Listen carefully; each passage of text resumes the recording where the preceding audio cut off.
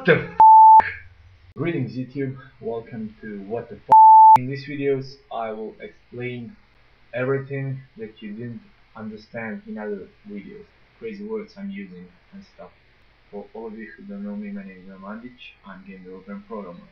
If you don't know what a game developer and programmer is, you should probably go watch some, I don't know, how to do makeup videos or something like that.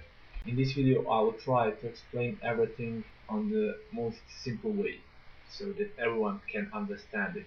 Once you finish watching this, you can go and watch my other videos. C++, that's a programming language. I, as a programmer, I'm using C++ to program stuff. OpenGL is API. API stands for Application Programming Interface.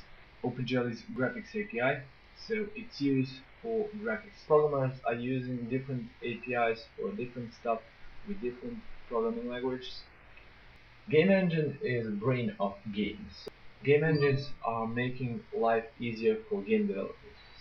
Without game engine, you would need to do everything on fly while developing a game, but if you have a finished game engine, it's just easier to work because you don't need to worry about basic rendering, sound, or if engine is really complex, you don't need to worry about anything. You just play with it and voila, you get a game.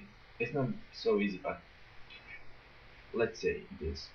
Many people were asking about Project Ducky. They didn't understand what it is. It's my old video.